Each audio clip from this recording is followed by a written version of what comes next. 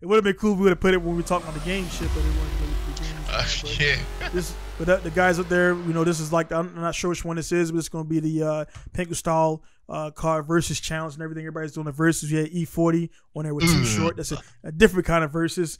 We had chopped it up on the other half, because that was some good shit, good vibes and everything, man. So anyway, man, this is gonna be the car challenge. I think this is round 5 or 6. What we got right here, we got the track's gonna be Brands Hatch. We're gonna put to rule it out. We got pro drivers on there and everything, and we got this cars are normal. DOT race tires and everything. So like your 8008s, your whatever tires that are in that class.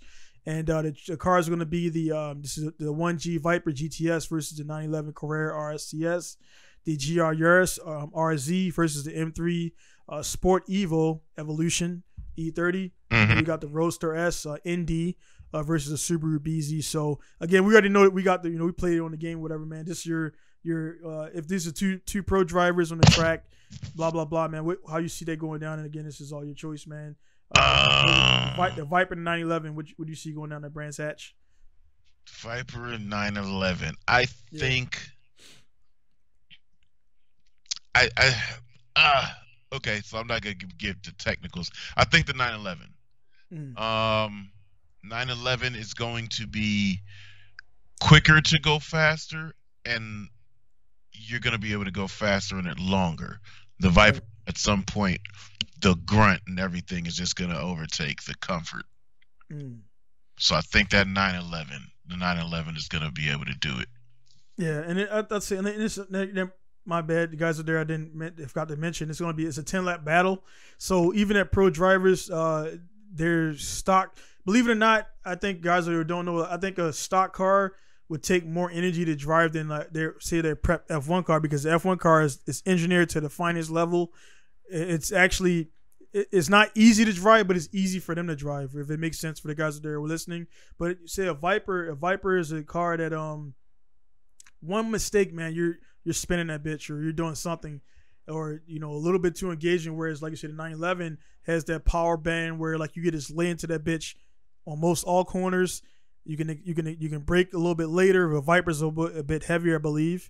You can brake a little bit later in 911, and you can accelerate a little bit faster. Viper has a lot of power. And I think that 911 is lighter, so it's less on the equipment. The Viper's heavier. It's more brakes, torque. Yeah, it's more torque. So yeah. you're bringing more energy into that corner to brake. You're taking more energy to brake, and then using more power to accelerate out of the corner. And a place like Brands Hatch that has a little bit of incline and decline, dude, going down the hill in that Viper, stabbing it out of like turn 2, I think that is, you're gonna head downhill and be on brakes to roll it in, Yeah, man. So I would agree with that too, man. All right, so next round we got the GR Yaris RZ, which was making some noise recently with some drifting stuff here in Japan. They had some few, I think 1J, 2J swaps, shit like that. And then you got versus the M3, which is my favorite M3, actually, believe it or not. The E30. Yeah, E30 Evo. Yeah, man. I like those lights and everything. I like that one, man. So what do you got on that? Like I say, same parameters, pro drivers, 10 laps. I want to go with the Evo, with the M3.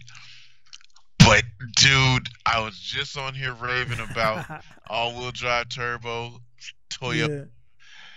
And even if it's the worst vehicle, I think it would do good because it's not that heavy. It's speaking with those two cars, the M3 is super light. It's incredibly light. But that Yaris isn't too heavy, and I think that vehicle, given that it's turbo versus the NA 4-cylinder, I think that turbo is going to produce more lap times.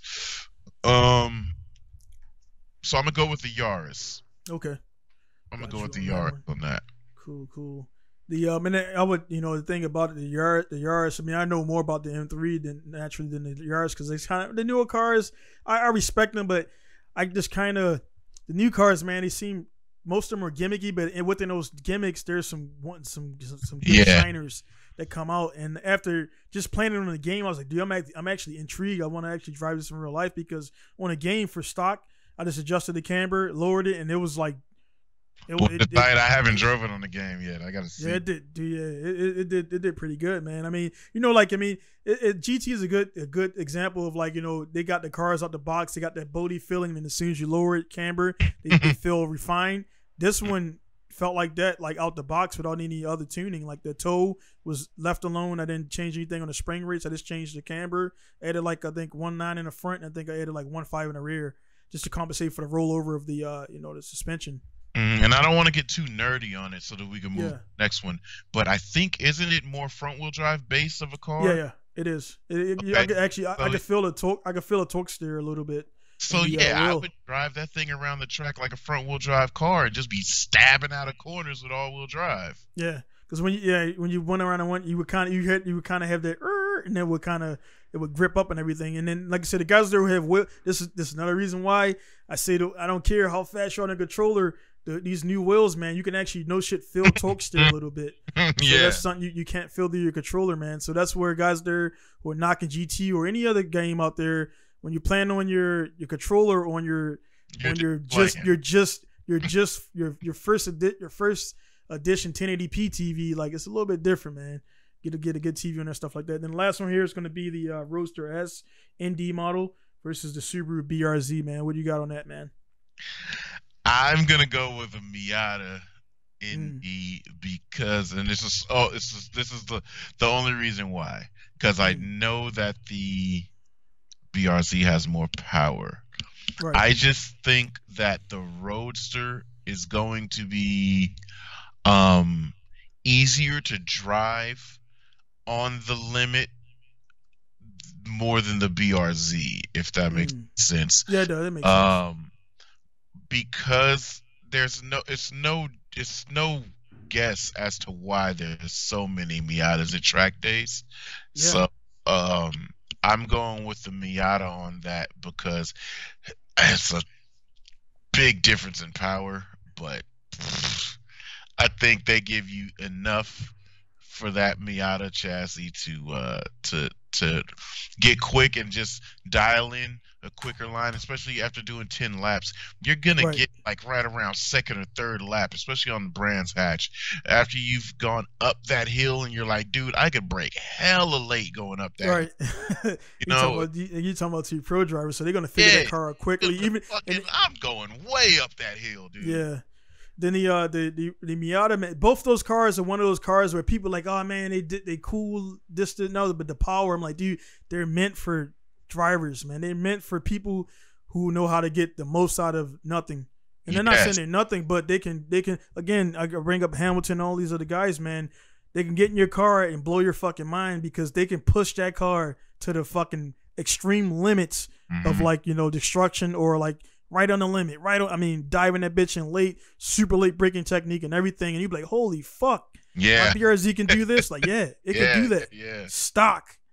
You change the tires, get yourself a good seat so you can sit in front of the wheel, because you know how that is when you're over here, the wheel's over there, and you're using a fucking steering wheel to pull your, or you're holding your knee on the door.